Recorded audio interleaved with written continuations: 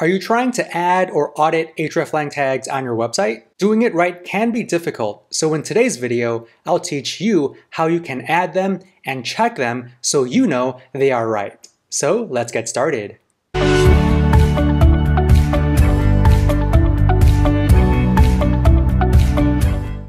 Okay, so what are hreflang tags and why do you need them? So hreflang tags, they serve as a signal to search engines to show the correct version of a URL based on a user's language or region.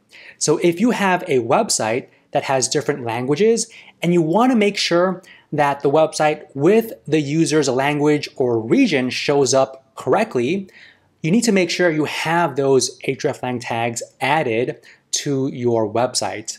Okay, so how do you structure them? How do you create these hreflang tags? So here are a few examples. The first one is the xDefault hreflang tag.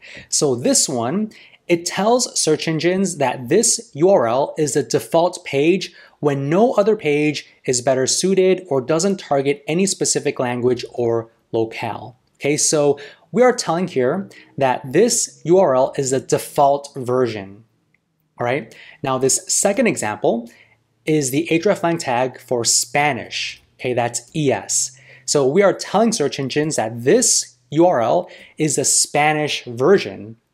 And then this third example, DE, is for German. So we are telling search engines that this specific URL is the German language URL. All right. Now, where do you place these hreflang tags? You place these tags in the head section of your web page.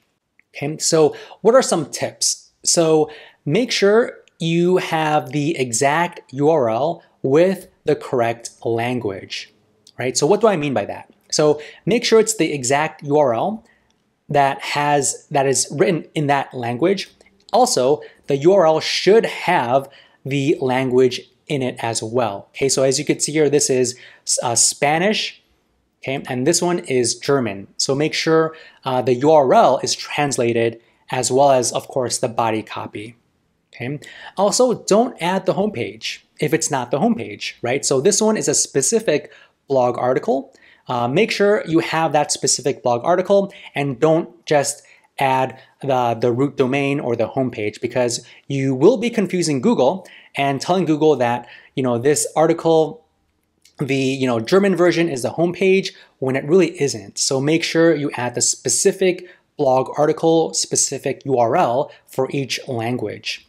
Also, add the correct top-level domain.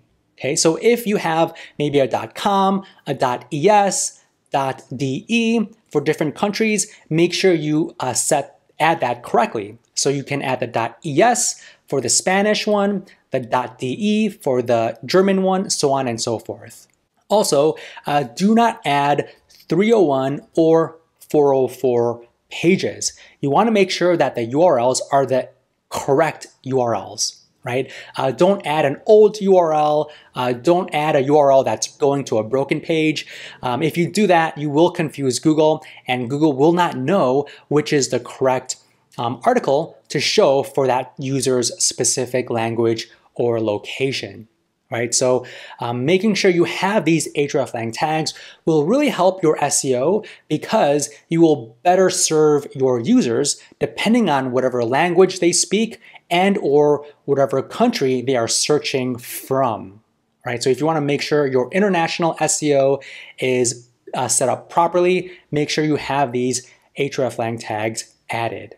Okay. Also, add other languages. Okay, so if you are adding an hreflang tag for the Spanish version, make sure you have other languages as well if you have them, right? So make sure you list out the German one, the English one, the Italian one, so on and so forth, so you can tell Google that, hey, I have other languages that you can potentially serve up to other users across the world under different languages and countries. Right, so make sure you add all of the languages on the page. Okay, so how do you audit it? How do you check to see if the hreflang tags are added correctly on your website or your client's website?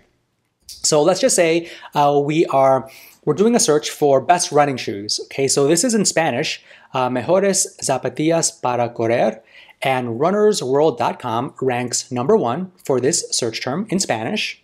Okay, so this is the blog article, right? It's in Spanish. Now this website also has Italian, French, and German. Okay, so to check to see if the hreflang tags are set up properly, you can view the source code and go through all the HTML and find the hreflang tags. So they are listed right here. Okay, so we have one for ES, which is Spanish. So this is the Spanish URL. This one is the Italian one. And then this is the French one, and then the German one. Okay, so you can manually go this way. It could be a little daunting. The easier and quicker way is to use SEO Minion. Okay, so it's a plugin for Firefox or Chrome. So if you click on the SEO Minion extension, click on hreflang checker, it'll show you all the hreflang tags for this article. Okay, so you could see here the X default is missing. All right, so that's something that this particular page will need to add. We can see here there's the Spanish version, the Italian version, French, and German listed right here, easily to check, very quick to glance and audit a page for their hreflang tags. All right, and you can check the URL, make sure it's correct. All right, now let's do another search for that exact same search term, best running shoes in Italian. So this is the Italian translation, and they are ranking over here, okay? streetprorunning.com. So this is the Italian version of that exact same article. Okay, so again, you could view the source code, or the easier way is by clicking on the SEO Minion plugin. Okay, and then you can click on hreflang checker, and it'll immediately show you all the hreflang tags on this page. Okay, so you could see the X default is missing.